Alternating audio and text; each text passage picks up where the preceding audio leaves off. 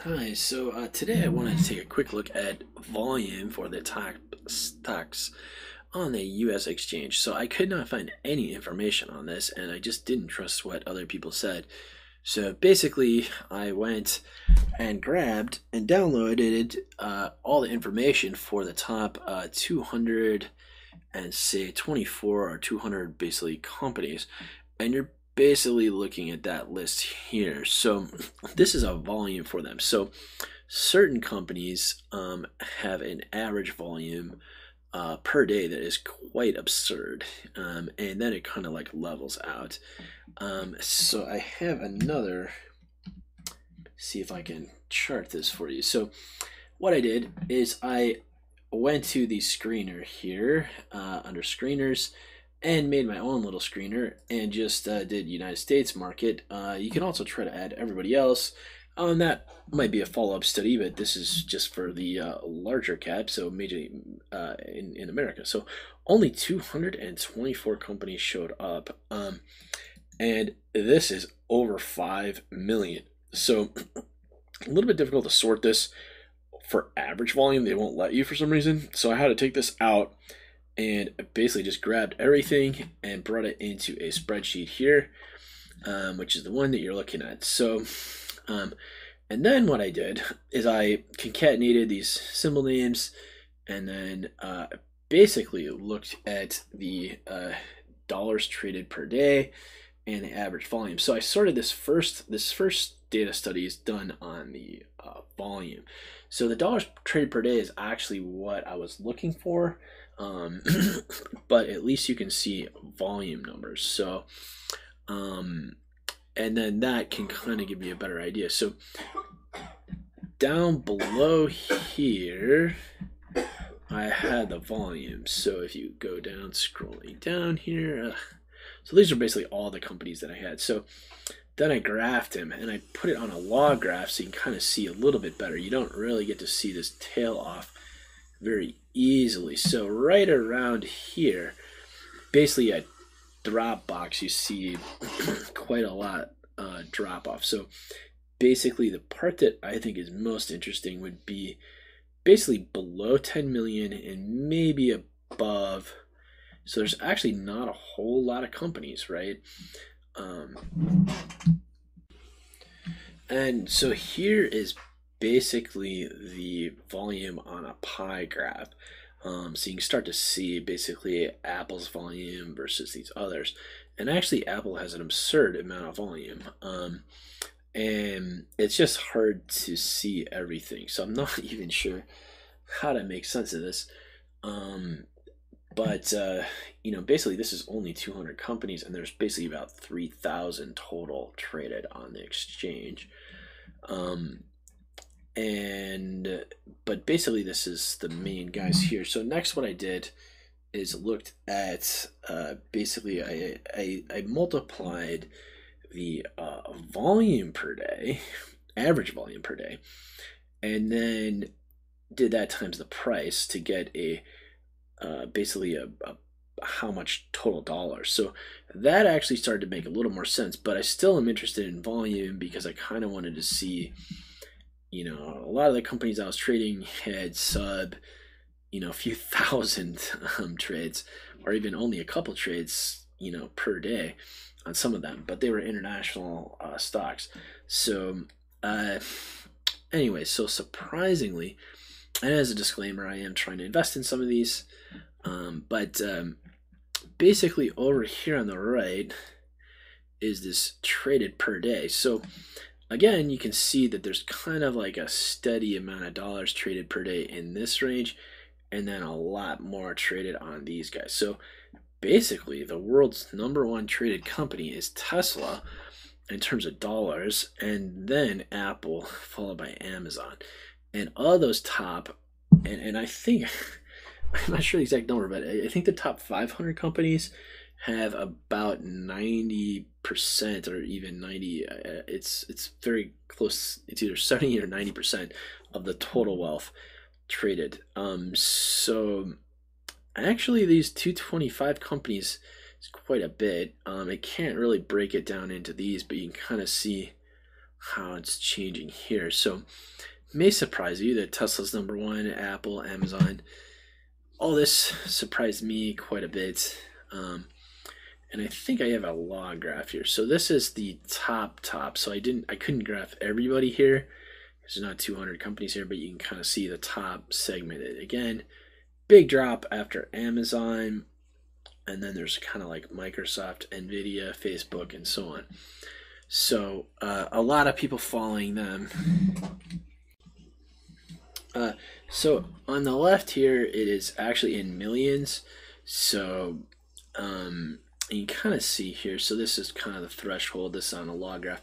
That's basically $2 billion per day, right at these guys, about Netflix area. So that's maybe in 3 billion. But you know, just a ton of money on these top guys, and then just very quickly trailing off there, right around MasterCard. Thank God. But you can kind of see here, just for the top guys, again, Tesla being a very big part of this whole. So this graph actually has, I think I try to get everything in here, so you can kind of see just this one Tesla being like, bam, equivalent to everything, which is really, I don't know, that's way out of bounds. So anyway, yeah, I'm not even sure what to say about that. So if you'd like to try to do some of this yourself, basically you can grab the list from volume under the screeners for Yahoo and just set up a screener similar to this. And you can even change the numbers, like if you want to just do 1 million, you can do a new search for that, and it came up with 900 or so. You can grab that and create your own list, but basically the top 200 or so is still going to be the same, pretty much the same numbers, unless you multiply the volume times the price and you get a different number there. So I tried to do it as carefully as I could. So basically this, I had to use this reg extract and then this symbol to kind of grab just the, you know, just the actual number, and then that's all in millions, I believe. So and then resorted that, you know, just grabbed the whole row here and then, you know, sorted it by, and for some reason it doesn't show up even. Well, anyway, there is a way to sort it by row. I think you can, not showing up for some reason right now. But once you grab the rows, you can sort it kind of A to Z or Z to A, going up or going down, and that's what I did. So for some reason this order isn't working right now. Anyway, so that basically tells us essentially the number of dollars traded per day and the number of stocks. So I really wanted to kind of get this in perspective of some of the lower, you know, I don't like to always trade these top ones. I actually have fun kind of looking at international ones and some other ones that have like extremely low volume actually. So but that would be a total different graph. So you can see just a really steep drop off here, and I wonder if it just continues as a steep drop off. But probably what I could do is look at some of mine and graph that as well, and just download that into Yahoo. But I wanted to look at everything first, just to compare. So I just wanted to do one last thing to make sure I wasn't missing anything. So again, this is the volume times the price, and what you can do here is customize the vertical and set it to log scale, and then you can see a little bit more detail, and even that isn't quite great. Let me see if I can change that. So to be honest, I'm not even really sure what this would mean in terms of trading. So obviously the more volume you have, the better, but this is also total dollars. So it's basically volume and dollars. I would say there seems to be a couple big gap points here. So basically this area, you basically want to understand everything going down this side versus this side as kind of comparing. Okay, and I just made a little tiny url.com for this whole spreadsheet if you wanted to try to experiment with some of these numbers yourself. Ooh, and then it's just dash or slash yxqavtbt. So what I would recommend is not doing that, but if you need access to some of the formulas and the details, you can get access to that. But what I would do is grab the latest data and just go over to Yahoo and click on screeners, and then select your exact screener that you want to do, and then just simply grab it like this and paste it right into your own spreadsheet, maybe side by side with the other one. So you can also change the rows here to do 100, and then it will give you 100 at a time. Unfortunately, they don't allow you to download it, which would be nice, but that's life. And you can basically grab it all. So, and then create your own spreadsheet just like this one, and these graphs too, if you needed access to those, you can see. So it's quite a lot of data right here, and I imagine it's going to be similar to this if you did it yourself. And I would for sure recommend doing a log graph like this just so you can see. And again, you just click on vertical axis. Once you click on it, you can click on the vertical axis and it will change. So it's basically under customize and vertical axis, and then just click log right there. So that's how you get the log graph, and then that way you can kind of see the detail in between certain points here. And I think there's still a lot of data here, but this is just a starting point, at least for me, to get started on what's going on.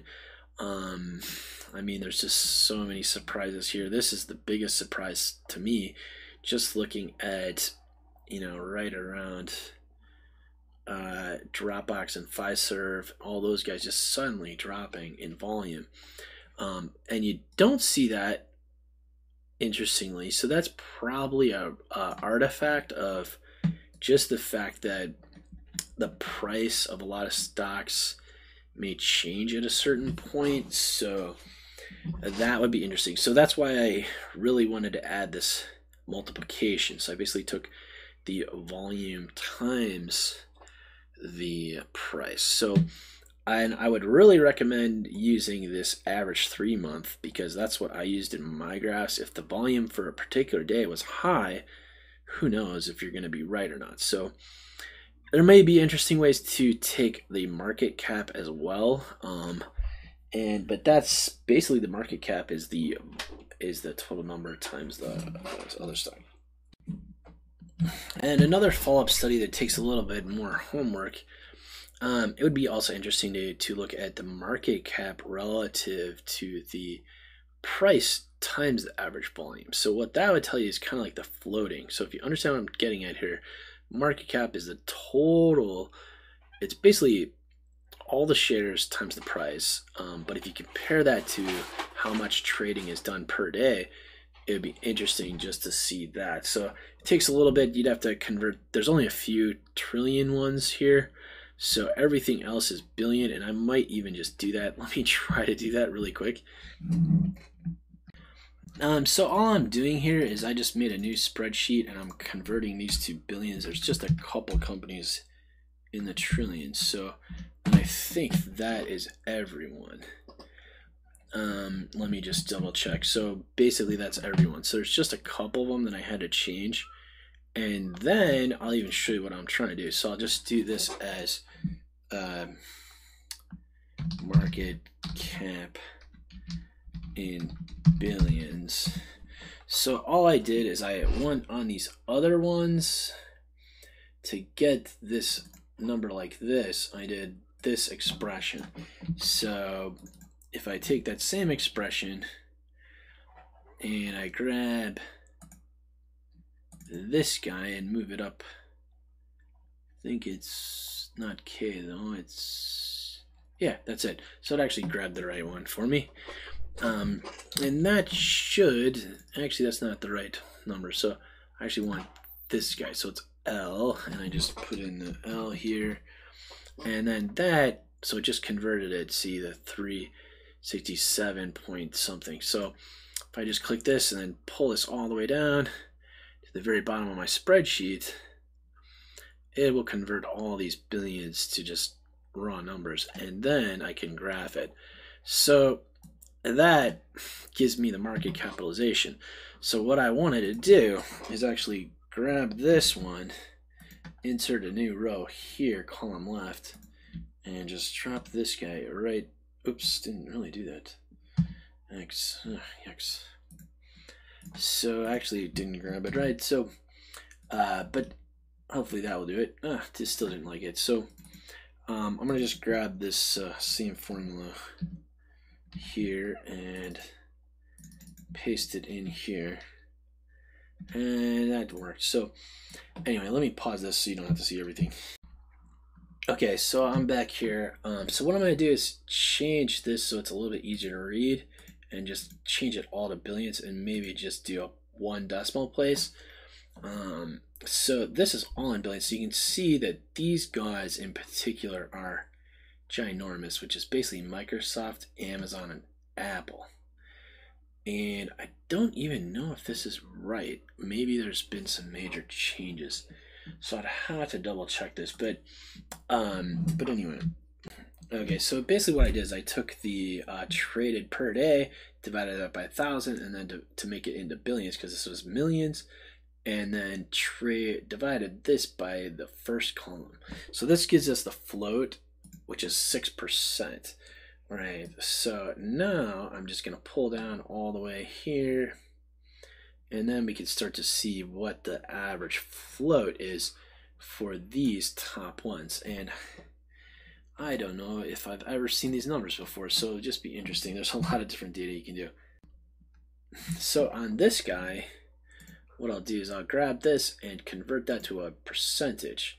So now we have certain companies floating a lot more shares than others per day, and it looks like Tesla, 6% per day, Nvidia 2%, some other ones 5% per day on average. So and I'm just going to save this whole chart and create a new one and just call this float here. So this is just the float numbers, because I kind of wanted to study those independently, and just pasted those in, and eeks, got it. All right, so this may take a little bit of changing because I want to copy this over and kind of graph it, sort it, and for some reason it's not showing me my sortings right now. And there's probably a way better way to do this, but what I've been doing is just bringing this to the front to sort it that way, and then kind of deleting out the columns to get the first one. So then that way, once I grab this, I can sort it by floating, so I can see as a percentage of the floaters. So this is just the top ones in the world, and we can see. So this way we're going to get a graph to kind of see what the floating shares are of the highest volume. And believe it or not, this is really important for studying the volume, because we want to see, so okay, these are the top volumes, but how much is floating on a typical day. And for some reason it won't let me record. I see, so under this column it has data, so let me record it now. So it's just, for some reason when I hit this button, so I do this, and this will sort it by percentage, and then it does it by the first column. So then I can see the floaters on the top. Ooh, did I mess it up? I don't think I messed it up.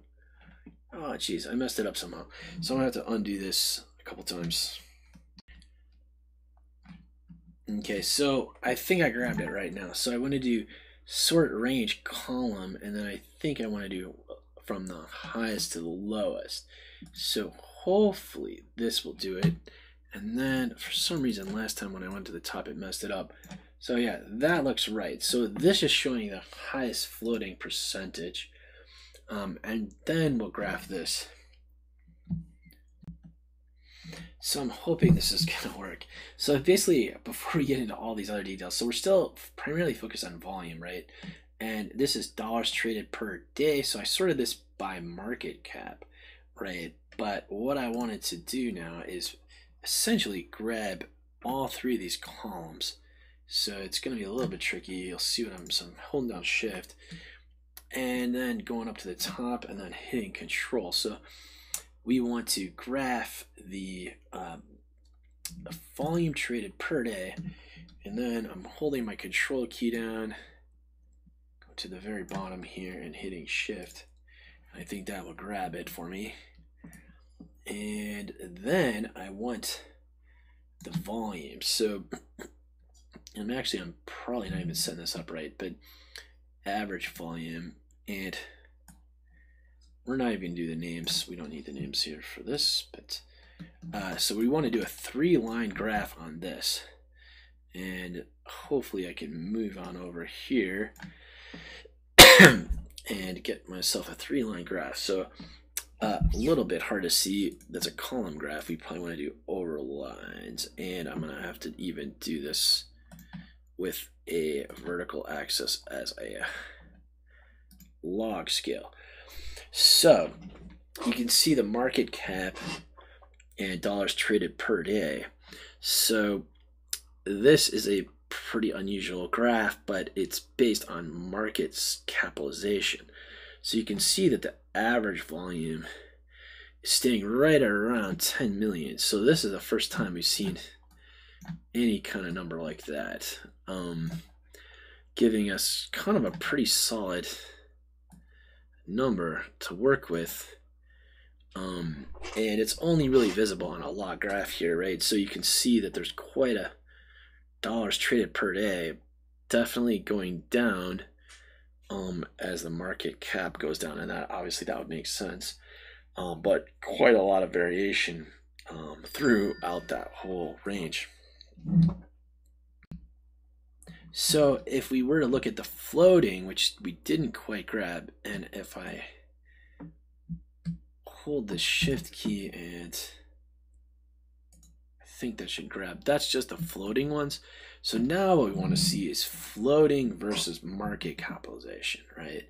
So that is going to be a weird number, but certainly worth checking just to see. So there I grabbed the market capitalization, and then we can even grab, because we got the luxury to see everything now, and I think if I just go to the bottom here, I can grab, oof, I didn't grab everything, so I have to just hold my shift key down, grab all three of those columns, and that should grab that. So also wanted to add volume on this.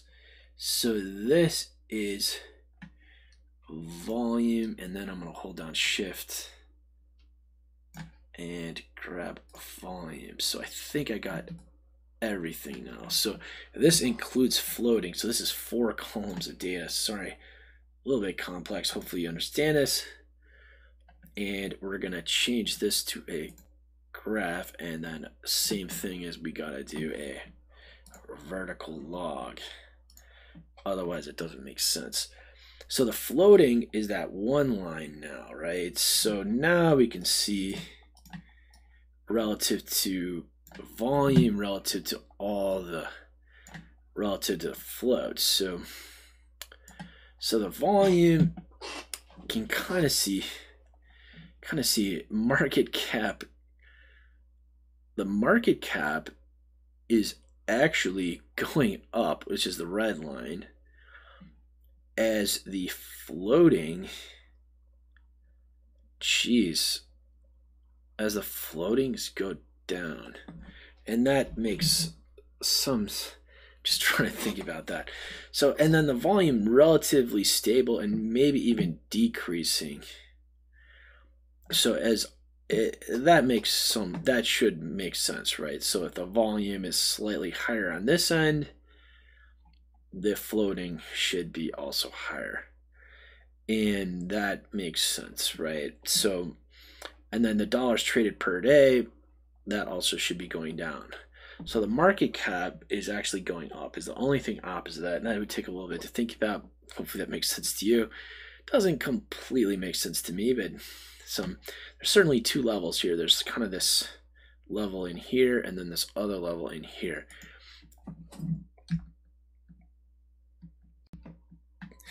So to bring this all back to square one, I'm going to add one more and just call this volume of everything. And so if we really are sorting this kind of based on the wrong thing, right? If you think about it, we want to graph everything proportional to volume. So we have all these numbers now, and now we want to grab it and paste it right in here for volume. I like to give an extra line there. Takes a little while to calculate. So the problem is that we need this guy to be the main one, because that's our whole study, right? So, and if we paste that in, it doesn't work. So that's great. So I'm just going to grab it from the top and paste it in here. Hopefully that works, and it doesn't, of course. Let's see what the problem is. Registract. I don't know what the problem is, so I'm going to just kind of rework this here. So the volume is simply just that one number. So equals, so if I just say equals volume per day in millions, and that number is always right because I already calculated that correct. So there's some defect in this pasting. It's probably what they wanted to have it be.